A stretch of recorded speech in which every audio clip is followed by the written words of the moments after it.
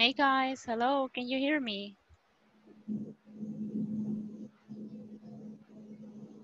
Good evening, hello. Evening. Hello, how are you guys? ¿Cómo están? How are you doing today? Can you hear me? Hello, teacher. I hope you can hear me guys. Welcome to the class, thank you for joining. Okay, so today we're going to continue working with the same class information we started yesterday, así que bienvenidos y bienvenidas. Let me go ahead and share a little bit about the information that I brought for you today. Just give me 1 second and let me share it with you.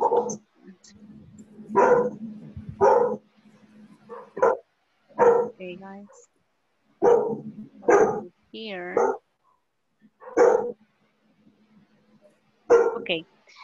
So yesterday we started talking about simple past, right? About the verbs, right? About also some of the important structures, right? When it comes to, creo que se escucha un perrito ahí al fondo. No sé, el de Débora es, ahí está. Ok. Entonces les decía, chicos, we're going to continue with yesterday's class, right? That's going to be something that we're going to continue working with the simple past structure, right? Also, we're going to try to cover some of the vocabulary regarding the regarding verbs, okay? So yesterday we saw the structure, right? And we're going to use it a little bit. We're going to use a little bit of it today, okay? También les compartí ahí en el chat, chicos, un poquito sobre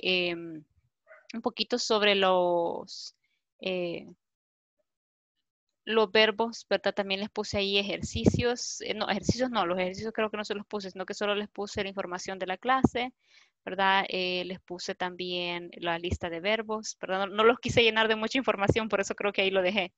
But today we're going to continue, right? And we're going to talk a little bit about pronunciation as well. Para pronunciation sí les voy a compartir un video que está súper bonito que explica exactamente, ¿verdad? Lo que debemos de saber con respecto a la pronunciación en pasado de los verbos regulares, ¿ok? So today is your session number 12, right? And this is February the 11th. Pueden ver mi pantalla, ¿verdad? Yes. Excellent. Yes. Muy bien, excellent. So guys, yesterday we studied the structure, right, of the simple past form, and we said that when it comes to positive, negative, and question form, right, we need important elements, and those important elements are the subject, the verb in past, and the complement, right? So whenever we are using simple past, right, we need to make sure that in the affirmative form, I'm using the proper verb, right? And also, something that I would like to do is to learn to memorize the verbs, right? Because actually you will need them a lot. Para poder nosotros hablar en inglés en pasado, debemos de memorizar esos verbos, right? So we need to be very diligent on that, okay? Luego dijimos que para las negativas, also we need auxiliary, okay? So it's cool, es la parte bonita de simple past because I don't have to continue modifying the verbs, right? All what I need to do is to have my auxiliary in past and then that's it. After that, I'm going to use the verb as in the regular form, okay? Luego tenemos el subject, ¿verdad? We need the auxiliary, the verb in base form, and the complement, okay? So those are like the 4 important elements that I need with the sentences, right, in past, okay? Así que that's gonna be 4 negative statements. Give me 1 sec. Teacher, no le escucho, dice Argelia. Argelia, espérame.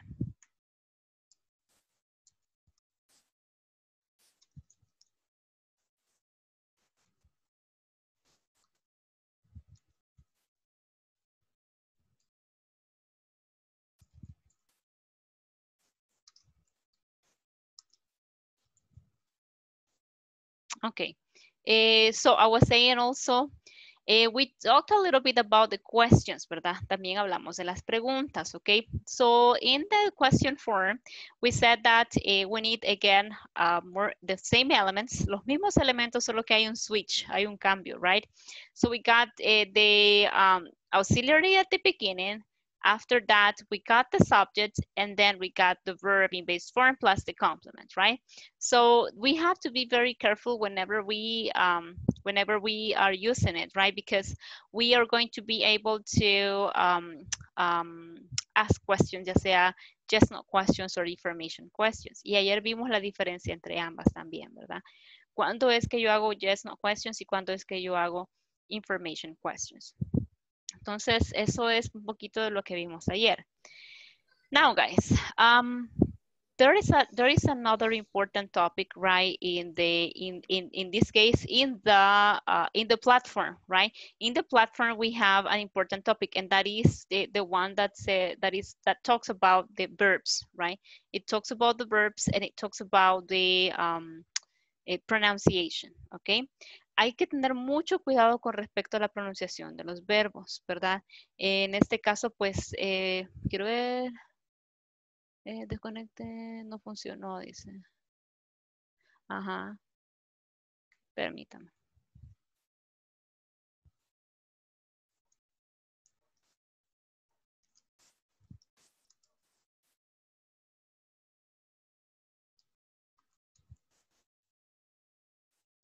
Okay, ahí está. In that case, sometimes, guys, verbs will be pronounced as t, t. Sometimes they will be pronounced as th with D, and sometimes they will be pronounced as id, right? So, for example, in this case, it says, teacher, pero yo cómo voy a saber cómo voy a pronunciar un verbo al final, right? Because we need to be very careful. La mayoría de nosotros cuando estamos aprendiendo inglés siempre decimos, por ejemplo, helped, or looked, or washed, or breathed, or kissed, and that's not correct. No es correcto, right? So we got 3 different pronunciation forms, right, when it comes to verbs in past. Number 1, id. For example, in want, wanted, need, needed, right? Whenever I have verbs ending it and the sound, okay, I'm going to pronounce it as id, I'm sorry. Want, wanted, need, needed, right? Voiced, voiced sounds. Todo esto, chicos, todo lo que tiene que ver con la pronunciación de verbs in past tiene que ver con los voiceless and voiced sounds. Teacher, ¿qué es voiceless? Voiceless son esos que no generan ningún sonido, no emiten ninguna vibración en la garganta.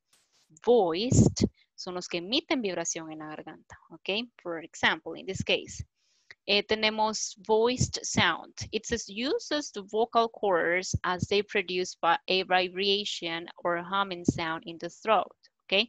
So if you put your hand on your throat, right?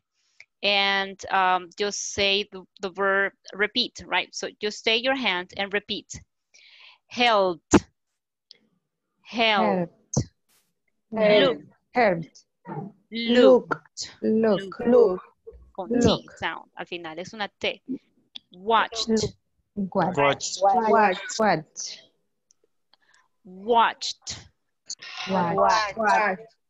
Laughed. Breathed.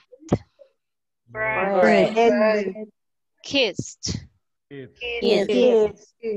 Danced.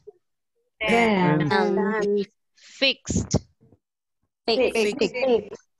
Si ustedes se fijaron, al principio de yo decir mi verbo, mi garganta vibraba un poquito, pero al terminarlo ya no.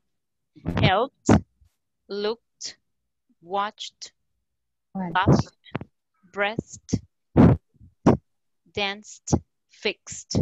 Al terminar de decir el verbo, aquí ya no se siente nada, ya no se siente ninguna vibración. Por eso es que todos esos sonidos que están ahí son voiceless.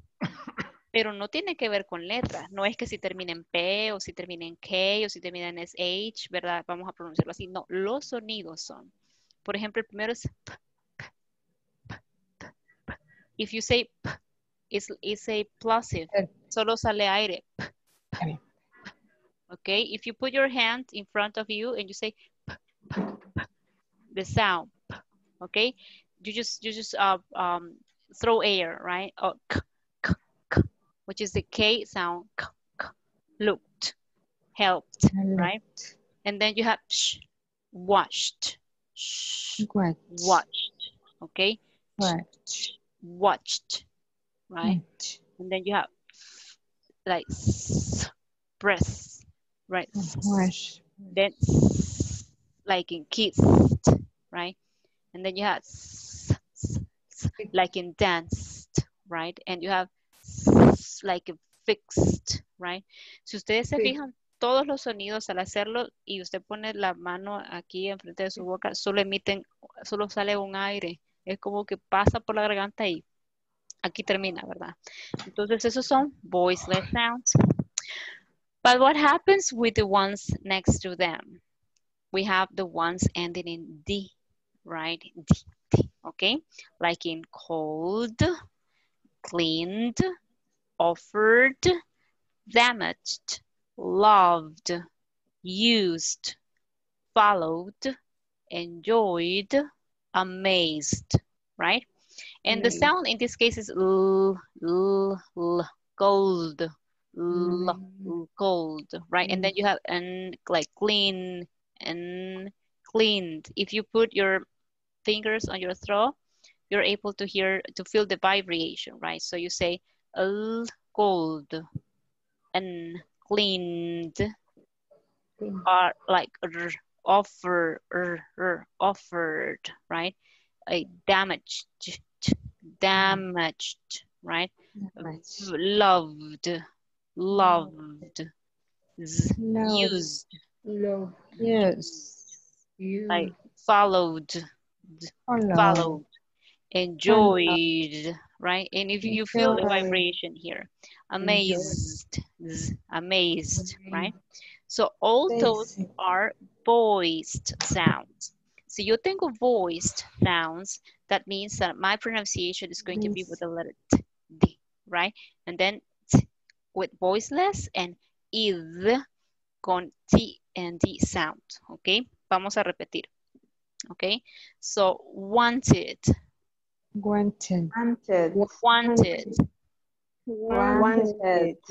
needed,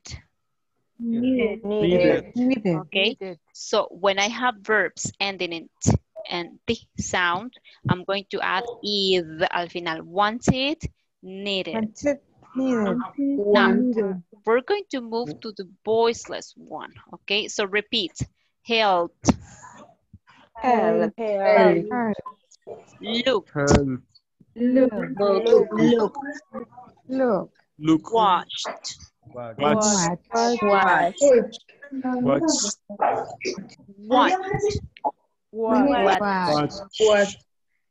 laughed, breathed, kissed, danced, fixed. Very good. So whenever we have all those voiceless sounds, we're going to pronounce it as t, t, right? Voiceless. And now let's move on to the third column. All those sounds will be pronounced as th, right? So repeat. Cold, cleaned, offered, damaged, loved, used, followed,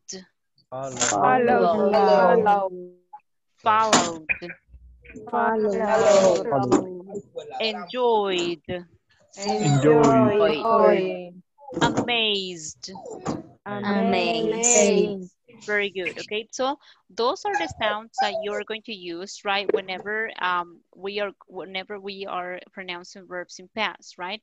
So here we have, guys, more examples, right? there you have more verbs, right, that will help you to understand better, right, the way we use T and T sound. Let me accommodate the pillow here. Thank you. So where we have the T sound, like in helped, right, laughed, missed, worked, fished, marched, right? So those are examples of the sound with the T, right, sound, okay? And then you have more about, I mean, with the D sound, right? So you got grabbed, hugged, saved, pleased, massaged, raged, resumed, signed, banked, peeled, breast, uttered, stayed, freed, lied, skewed, snowed, tried. No. Okay, so Try. all those sounds are with the T sound, right? And then we got the ones with eth, right? So we got add, added, right? Decide, decided, exist, existed, right? Taste and tasted. Se oye un perrito al fondo, no sé de quién es el perrito. Okay. Okay, very good. Now, guys, when it comes to again the past, ¿verdad? Y quizás con esto, esta información yo se lo voy a pasar al chat, no se preocupe, ¿verdad? En este caso, pues, cada tipo de verbo, cada tipo de ending sound va a ser, ¿cómo les puedo decir? Va a ser importante, va a ser decisivo para que usted decida cuál es la pronunciación que se le va a dar. Cuando de repente tenga dudas de un verbo, lo que tiene que hacer es buscarlo en el diccionario y ahí le dice qué tipo de pronunciación tiene. Whenever you have a doubt. No tiene que ser necesariamente un diccionario físico, puede ser un diccionario digital, ¿verdad? O lo puede buscar en internet y ahí a la par le va a aparecer aparece un speaker symbol, ¿verdad? For you to see it, okay? Give me one moment. Let me see if I can show you an example, okay? Give me one sec.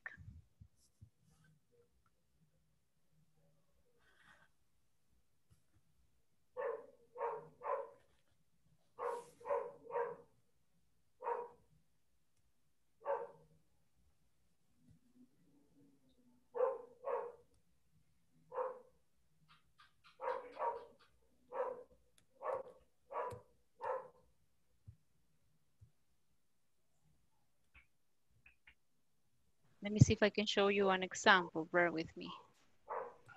I think this is going to be okay. Give me one second. I'm going to close here. I'm going to close here. And I'm going to close here. I will share with you the screen. And I'm going to share the website. Okay, vaya. Whenever you have a doubt, guys, pueden irse aquí, ¿verdad? En cualquier buscador. And you type the word, you type the verb, okay? En este caso, por ejemplo, yo quiero saber the pronunciation of looked. If you see, acá me aparece un cuadrito, ¿verdad? Y acá está como la pronunciación. You click on it. Give me one second. Se desconecta, no sé si es problema mío de señal. Probablemente, Edgar, sea la señal, porque pues hasta el momento no hemos tenido inconveniente aquí en la clase en general, ¿verdad? Probablemente tal vez si reinicia su internet, ¿verdad? Y eso también le puede ayudar a establecer la señal con nosotros. Veamos. Tenemos acá looked. Si usted le da clic acá, y quiero ver si estoy compartiendo sonido. Veamos. Share computer sound, ¿ok? Vamos a ver. Looked. Looked. Okay, and you can click on here. Y usted, si le da clic, dice slow, right? Entonces le da clic. Looked. Y lo hace más despacio. Looked. Si usted le da clic acá, lo hace más rápido. O lo hace normal, ¿verdad? Normal speed, okay? Looked. Okay, and then here you have a microphone to practice. Okay. No. Looked. Looked. And me grabó mi voz, ¿verdad? You see? Looked. Looks. Looked. Y ahí me dice, you mispronounce the letter T, ¿ok? Igual, cuando quiera practicar, usted se viene acá. Looked. Looks. Vamos a ver ahora qué me dice. Make sure that once you're in quiet location and try again.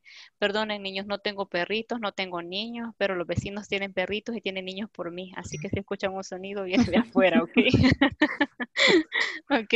Yeah, I don't have dogs. Y quizás aquí tengo yo uno, ya no más, ve, ahí está uno, ahí la vecina tiene, ¿ok? Así que I'm sorry.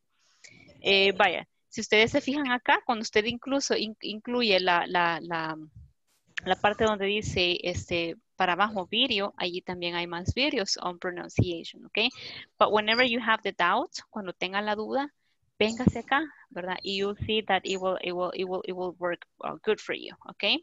Let's see if it works this time. Looked. Look. Good job, it says, so I did it, ¿ok? Looked. Excelente, ¿ok? Entonces Look. ahí puede probar usted, ¿verdad? Cada vez que quiera practicar y ahí le va a decir si usted lo está haciendo bien o tiene que mejorarlo, ¿ok? La primera nos dijo que no, que hacía falta el T sounds, ¿ok? Así que, y esto es Google, you see, I just Google it. I just wrote here, you know, pronunciation of this verb and it just came as the first result, ¿ok? Entonces esa es como un tip para ustedes cuando tengan dudas, ¿verdad? Con respecto a cómo pronunciar algo, ¿ok? Let me go back to the screen. Thank you, teacher. You're welcome. You're welcome. Veamos, chicos.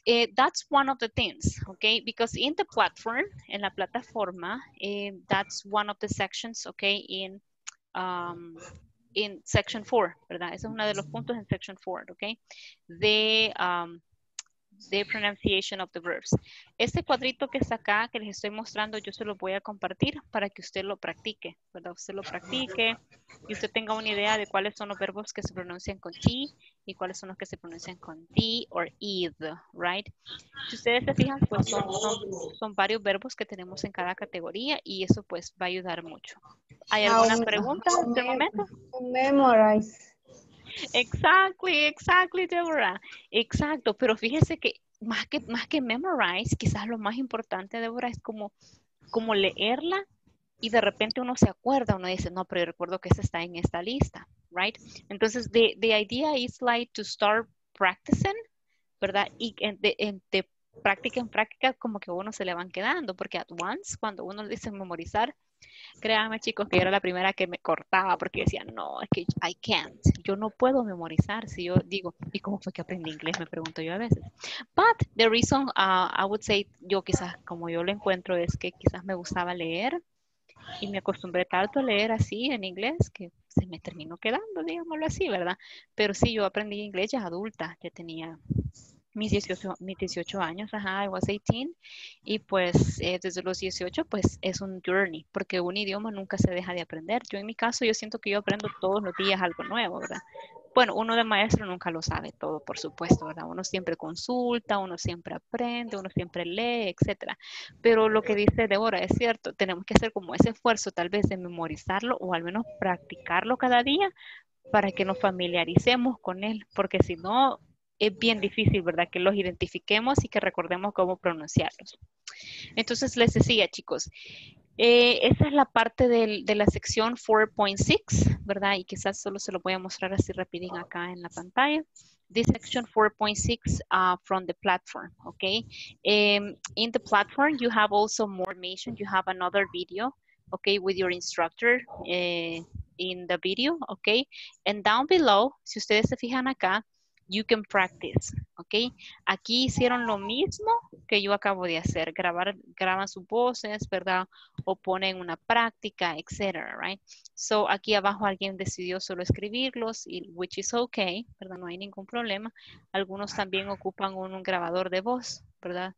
Ocupan un grabador de voz o postean acá, ¿verdad? El link que van a compartir. Entonces, so, this is the pronunciation of simple past in the ED ending. Okay, así que the next thing is going to be irregular verbs. okay, irregular verbs. And we're going to talk about it right now, right? Because I'm going to move to that part. Pero antes de continuar, chicos, porque luego van a participar ustedes, antes de continuar, díganme, ¿tienen alguna pregunta? ¿Hay alguna duda que haya surgido? ¿Hay alguna duda con respecto a la plataforma, algún ejercicio que esté pendiente, que usted diga, no pude pasar de aquí? Is there something like that? ¿Hay algo así, chicos? ¿O no hay preguntas hasta el momento? Veo que son bien independientes y eso es muy bueno, ¿ok? Igual si tienen una pregunta me avisan, ¿verdad? No hay ningún problema, ¿ok? Solamente quedo pendiente con Anita. Dígame. Sí. Basilia, Dígame, yo Basilia. no sé si ya cuando llego al 5, ya no le da la traducción de los videos, o es que yo se la quité, no sé, porque ya no me está traduciendo en el lado donde siempre sale la traducción de lo que da el teacher. Fíjese de que creo que quizás le debe haber dado clic a algo porque... Sí sale, teacher. Lo que pasa siempre es que, sale. perdón, sale al frente, sale así como subtítulo. Exacto. Ya no sale a un lado. Ya no sale en el lado, pongámosle, derecho. Ya no sale como en un párrafo que salía, sino como... Es como correcto. Es correcto. Ese ya no me sale, esa parte azul ya no me sale en el 5. Acá. Ok, sí, pero es correcto, cambia. Ajá. Entonces, bueno. Sí. Gracias ahí a quien nos estaba diciendo. Bueno. Ok, veamos. Let me share the screen one more time. Vamos a ver. Okay, so let's go ahead and take a look in here at some of the sentences that we have. It says, I did my homework. I didn't do laundry. You got up at noon. You didn't get up at 10. He went to the museum. He didn't go to the library. We met our classmates. We didn't meet our teacher. You came home late. You didn't come home early. They had a picnic. They didn't have a party, okay? So guys, let's go ahead and take a look in here. We have the irregular verbs. In this case, we got, for example, the first one, did. Did es el pasado de? Do. Got up is the past of? Get up. Get up. Went is the past of? Go. Meet, okay, meet is the past, I'm sorry, met is the past of? Meet. Came is the past of? Come. He had is the past of? Have. Have. Very good. So as you could see, those are irregular verbs, okay? Those are irregular verbs that we use with simple past. La ventaja de los irregulares es que yo solo lo voy a utilizar de esa forma solamente cuando ya estoy en oraciones afirmativas. Si es oración negativa o es pregunta, ya no, because I have did and didn't as my auxiliaries, okay? Give me 1 second.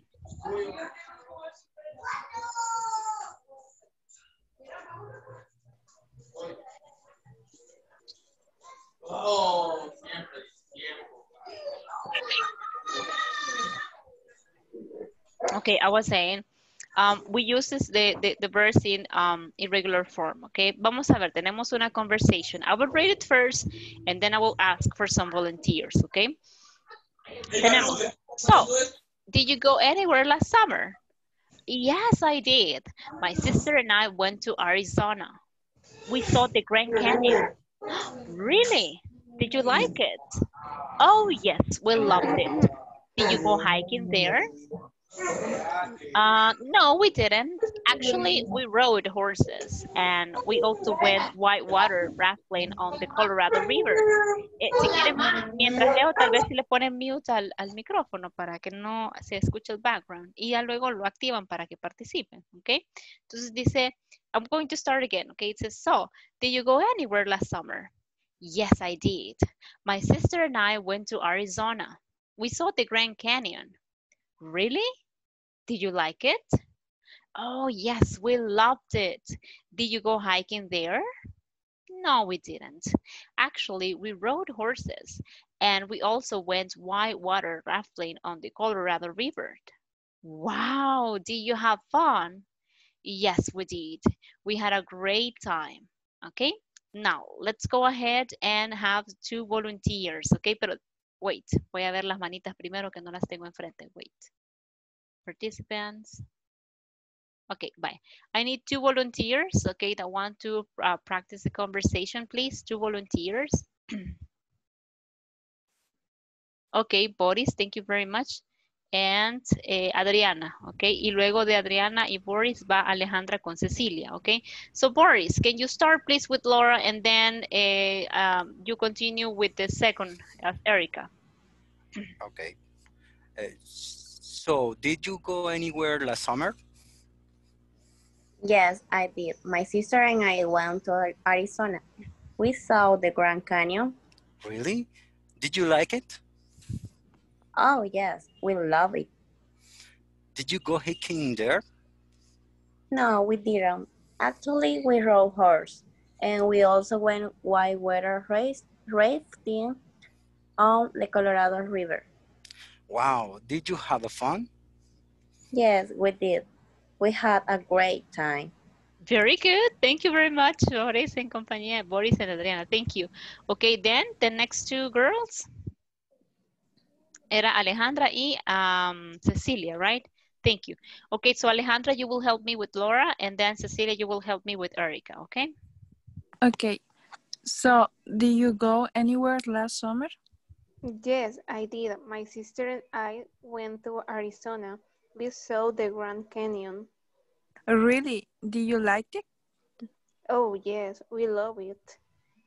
Did you go hiking there? No, we didn't. Actually, we rode horse, and we also went whitewater rafting on the Colorado River. Wow, did you have fun? Yes, we did. We had a great time. Excellent. Thank you very much, girls. Okay, and it's, let me see. Whenever you see, guys, por ejemplo, ahí dice we loved it, right? Puede unir la D con la I. Eso se llama linking, ¿verdad? Uno el sonido de la D con la próxima vocal. En este caso suena como we loved it. We loved it. We loved it, right? Muy bien. Y river, okay? Excellent, girls. Thank you very much. Do we have a couple of more volunteers? The last 2 volunteers? No more volunteers? Okay, very good. Excellent. If we don't have more volunteers, we're going to continue. Okay, and any question with the vocabulary? Preguntas de vocabulario, chicos? Questions with vocabulary? Rafting or rafting? Okay, vamos a hacer una práctica, you see? We're going to start sharing here. I'm going to move to the website. Okay, and vamos a ver, ven el website, ¿verdad? Yes. Bye. Sí. Entonces, Yes. vamos a buscar. Cuando yo tengo una duda, chicos, de una pregunta, me vengo para acá. Y de un solo vamos a revisar la pronunciación, ¿ok? Entonces dice rafting y yo busco meaning, significado. ¿Ok? Un clic. Y me aparece aquí el diccionario, me aparece la pronunciación. Vamos a ver si lo estuvimos pronunciando correctamente. Rafting. Rafting. Rafting. Rafting. Se escucha, ¿verdad? Yes. Muy bien. Rafting. Rafting. And then it says again, learn how to pronounce, ¿verdad? Y ahí usted lo puede decir, ¿ok? It's loading. Y luego lo escuchamos. Rafting. Rafting. Y si lo quiere escuchar más despacio. Rafting. Rafting. Very good. Now let's practice. Rafting.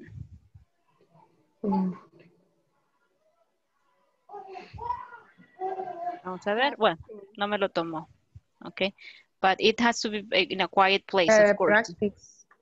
No lo tomo porque como se escucha background, me lo reconoce como que no estoy en un lugar. Aquí dice, ve, make sure that you're in a quiet location and try it again, ¿verdad? Hasta que no escuche background, entonces me lo toma.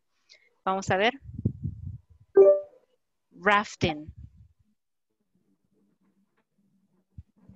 Ahí está. Yay, good job, it says. I did it, okay? And then you listen to you. Rafting. Ahora escucho mi voz. Rafting, okay? Y luego abajo, ¿qué me dice que es rafting? Okay? Meaning.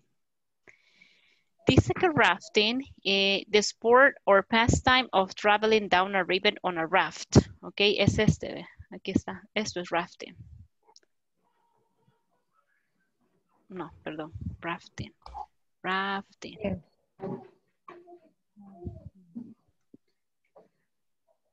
Ahí está. Okay, no pictures, no images.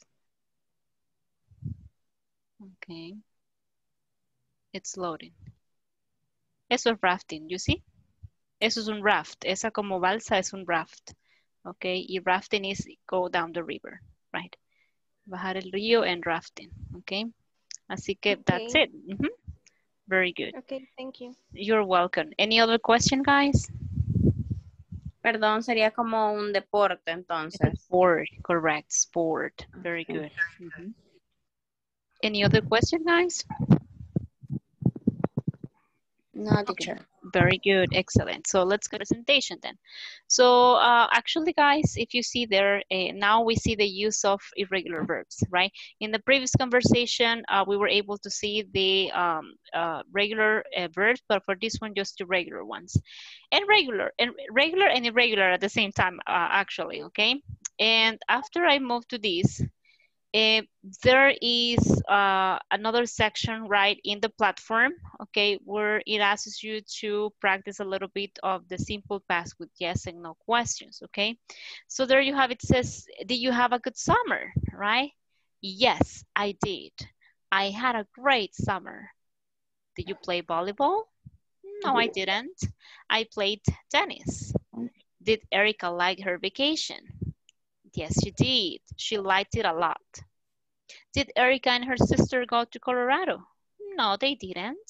They went to Arizona, right? So this is about the previous conversation, right? So ya habíamos visto eso también, ¿verdad? Lo vimos al principio, ¿verdad? Cómo hacíamos nuestras preguntas, que dijimos que era el did plus subject. Aquí dice verb in present o pueden llamarle también infinitivo, ¿verdad? O un verbo sin ser modificado plus complement, okay? And you can answer in a short way como yes I did, or in an affirmative way, or in a negative way como no I didn't, okay? Entonces, that's a little bit, you know, about the simple past form, okay? Bueno, teacher, ¿qué aparte de la estructura, verdad? Ya la tenemos, ¿verdad? ¿Qué más había en la plataforma para la sección 4? Well, in section number 4, there was a little bit of information regarding the summer activities. Summer activities, okay? When it comes to summer activities, there you have go hiking or go swimming, right? Also, you got the word fun, a movie, right? New people, old friends. You got also a picnic, pictures, a play, swimming, tennis, and volleyball. And here we have some verbs. Aquí tenemos unos verbos. Tenemos go, tenemos have, tenemos meet, tenemos play, tenemos see y tenemos take, ¿ok? Vamos a ver, ¿cómo podríamos agregar aquí, arreglar esta lista, ¿ok? Let's make up the list. ¿Cómo haríamos esta lista? Just give me one moment. Déjenme agarrar aquí unas letritas para poder que lo llenemos juntos, ¿ok? Vamos a ver. Muy bien, ya tenemos el primero, los que van con go. Go hiking and go swimming. ¿Qué podemos usar con have? ¿Qué podemos usar? Have a picnic. Ah, muy bien. Have a picnic. Have a class. Have a class. A class. Okay, you can have a picnic, right? And also you can have, ¿qué más me dijeron? A class. Class pertenece a otra categoría. ¿Qué más podríamos usar con have? Fun, teacher. Fun, very good. Have fun. Divertirse, have fun, ¿ok? Muy bien. ¿Qué otro? Vamos a ver con meet, conocer o encontrarse con, ¿verdad? Con meet, ¿qué podemos New utilizar? people. New Old people. friends. Old Ah, friend. ok. New people Old and friends. old friends, Old ¿verdad? friends. New people and old Old friends. friends. Muy bien, excelente. Old friends. Old friends. Play volleyball, play tennis. Muy bien. Play volleyball and play tennis. Ok, vamos a ver. See pictures. See a movie. Voy. Voleibol. Volleyball and tennis.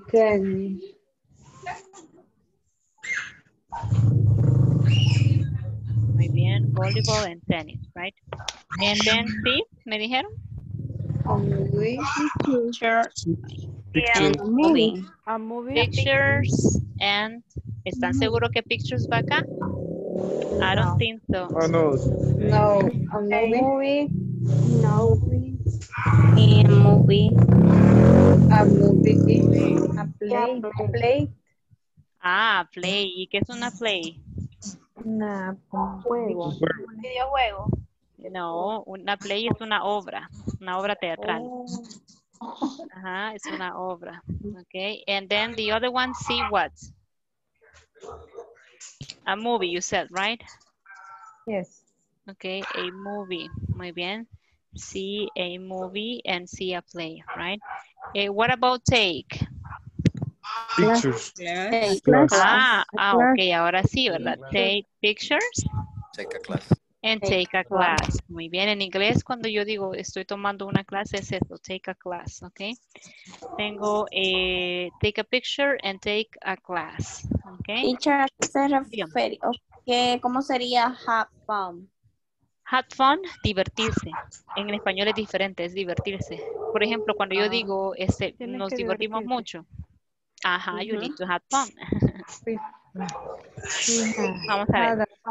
Por ejemplo, si yo quiero decir, me quiero divertir, I want to have fun.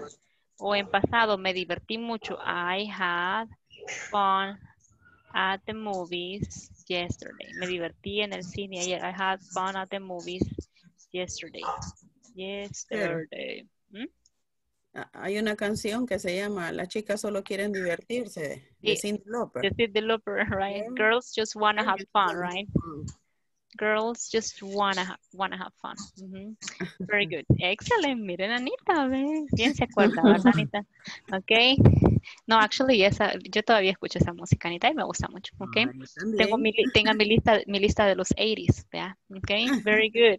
Excelente. Anita, con usted quedó pendiente. Oye, disculpe que no le pude mandar el link, pero no me había desocupado. Pero aquí ya agregué para mandarle el link despuesito, Anita, hoy. No hay problema.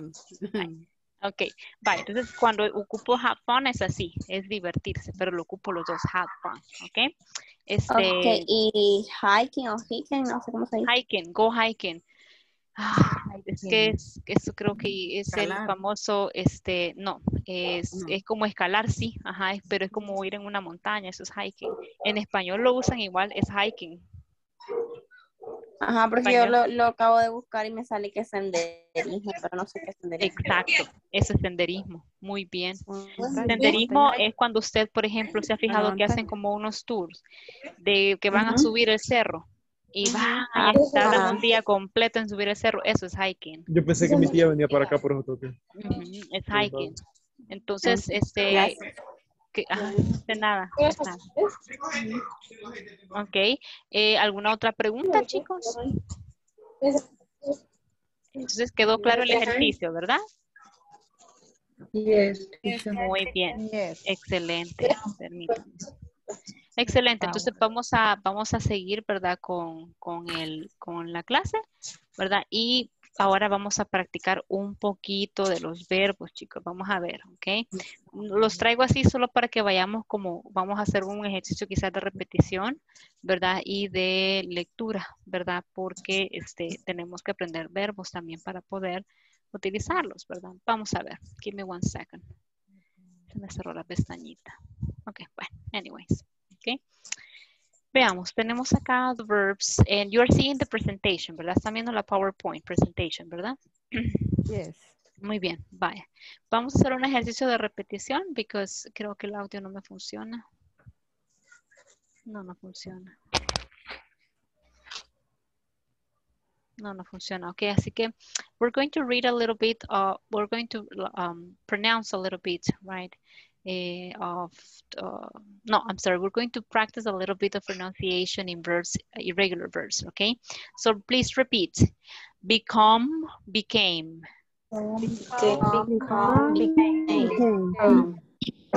Begin, began. Began. Blow, blew. Blue. Break, broke.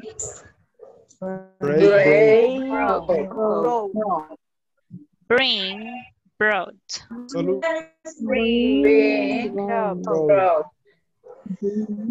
Build, built. Burn, burnt. Buy, bought. Very good, okay. Buy, but, nuevamente. Catch, caught. Repeat, caught. Shoes, showed. Come, came. Cost, cost. Cut, cut. Do, did. Draw, drew. Dream, dreamt. Este verbo se encuentra en las dos formas. Dream, dreamt, or dreamed, con ed al final. De las dos formas lo van a encontrar y las dos formas están correctas, ¿ok? Then the next one. Drive, drove. Eat, ate. Fall, fell. Feed, fed. Feel, felt. Fight, fought. Find, found. Fly, flew.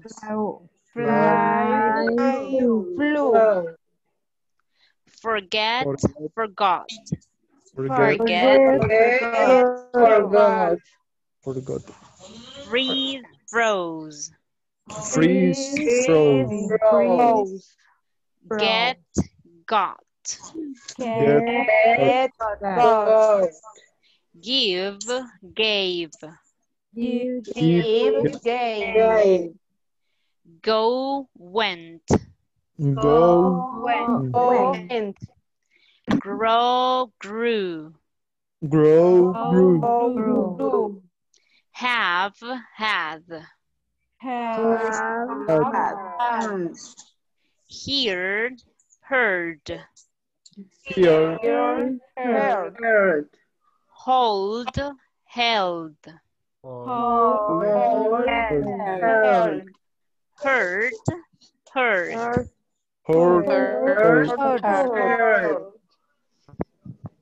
Know, knew. Learned, learned. Este es igual a dreamed, que lo van a encontrar con T o lo van a encontrar con ED y los dos son válidos, los dos están correctos. Learned, learned. The next one, leave, left. Lend, Disponibles. lent. Lend, Let, let. let. Lose, lost. Lose, lost. Make, made. Make, Mean, meant. and Meet, met. met. Put, put. Put, Read, read. read, Ride, rode. Ring, rang. Run, ran. run, Said, said. say, See, saw. Send, sent. send, Show, showed. Shoot, shoot. shoot, Sing, sang. sing, sang, Sit, sat. sleep, Sleep, slept.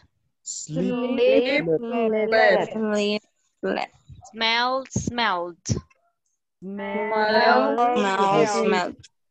Speak, spoke. Span, spent. spend, Stand, stood. stand, Okay. Swim, swam. swing, swung, Take, took. Teach, taught. Tell, told. Think, thought. Throw, through. throw, Understand, understood. understand, Wake up, woke up. wake up, Wear, wore. Win, what? win, won, Right, road. Very good, guys. So that is a little bit of the pronunciation, okay? Ahí les mandé dos listas. Estos verbos también están incluidos en esas listas, okay? Entonces, la pregunta es, what do you do? Okay, what do you do? Okay, so así very quickly, okay? We still have 5 minutes, okay? So let me see, who wants to participate? What do you do? What do you do on Wednesday, for example? ¿Qué hicieron el miércoles? What do you do on Wednesday? Raise your hand if you want to participate. What do you do on Wednesday? Volunteer? Me? Dígame. I went to my job. Okay, I went to work. I went to work. Okay, very good. I went to work. Excellent, good job. Thank you very much, Deborah. What about Basilia? What about you?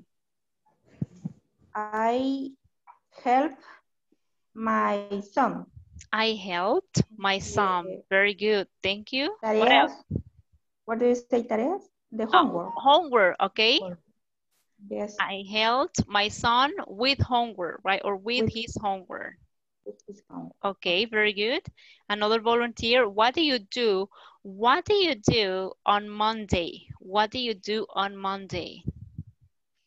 What do you do on Monday? Volunteer. Okay, Cecilia, tell me.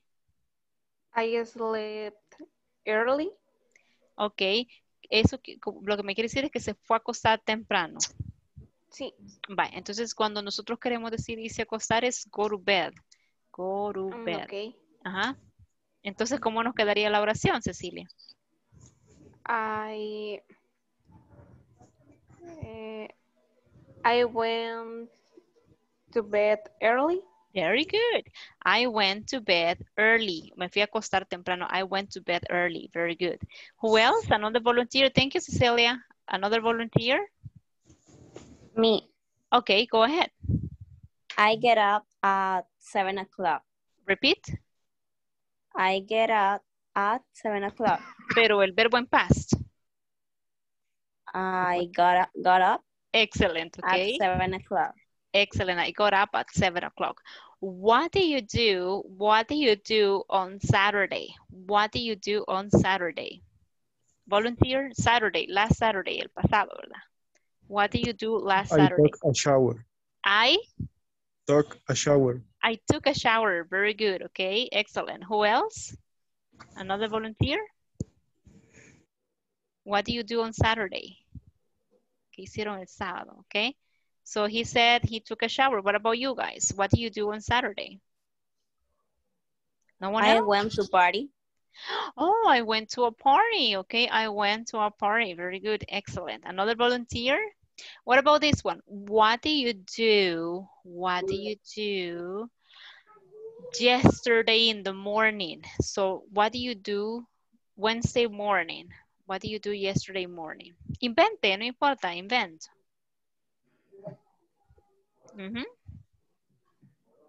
I went to supermarket. I went to the supermarket. Very good. I went to the supermarket. Excellent. Okay. What else? Another example? Examples? I cooked my breakfast. Okay. I cooked my breakfast. Okay. Excellent. Good job. What do you do? What do you do last Sunday morning? Sunday morning. Domingo pasado en la mañana. What do you do last Sunday morning? Volunteer? Invent. It doesn't matter, right? If it's true. I ate pancakes. Oh, okay. You ate pancakes. Me too. I did that too. Okay. I ate pancakes. Very good. What else? ¿Qué más, chicos? I went to church. I went to church. Very good. I went to church. Okay. Another example. I visited my friends. I made a homework. Okay, I visited my friend, me dijo Débora, thank you. Y luego alguien más dijo homework. I went to talk. ¿Quién me dijo lo de la tarea, perdón? I made a homework. Ok, con respecto a tareas, chicos, recuerden que el verbo es do, ¿verdad? Es do. Do homework, esa es la frase. Entonces, en ese caso, ¿cómo nos quedaría? I did a homework. I did homework, ok. Ah, y eso también es importante, chicos. La palabra homework es incontable. ¿Se acuerdan que en el nivel 2 vieron los incontables? ¿Ok? Entonces, homework es uncountable. O sea, que quiere decir que yo puedo decir I did homework. I did homework. Ok, homework. Homework. ¿Verdad? Teacher in time. It's time. Oh, I'm sorry, guys. My apologies. Okay, so guys, I'm going to stop here. Thank you very much for joining. Mañana ya les pasé hoy la info. Les pasaré también. Esa lista de verbos es la misma que ustedes tienen, ¿verdad? Así que para mañana lo que voy a hacer nada más es pasarle ejercicios para que tengan para practicar ahí unas worksheets interactivas, ¿ok? Así que thank you very much for joining, guys, and I'll meet you on Monday. Nos vemos el lunes because last week is the last one, ¿ok? Bye bye. Thank you. Bye bye, guys.